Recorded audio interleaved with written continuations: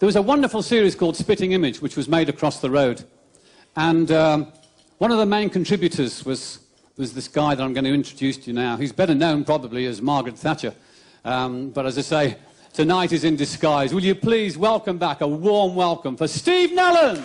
You know, one of the great things about being an impressionist is that, you know, when it comes to television, you can actually invent your own television programmes. I mean, you can have your own celebrity, Big Brother. Anne Widdecombe. Well, first of all, can I say to you,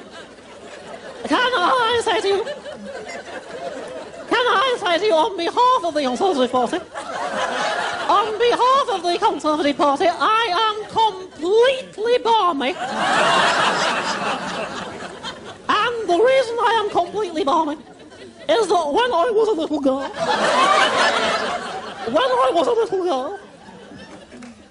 I would always let my mind go wandering.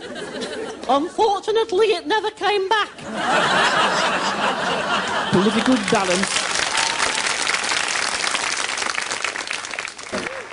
Alan Rickman is a very clever actor.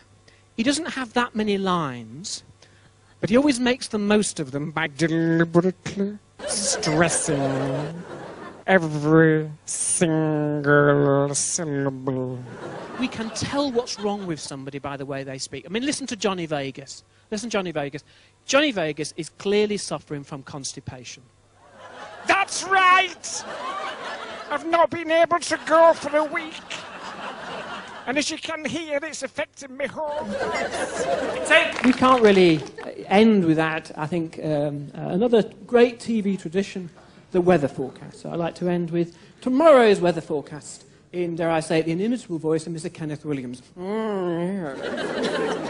Tomorrow there will be thunder and lightning. The earth shall break in two. The balls of fire from heaven.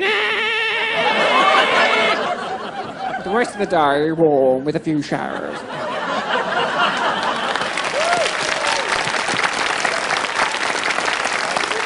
Your applause, please, for Steve Nallon.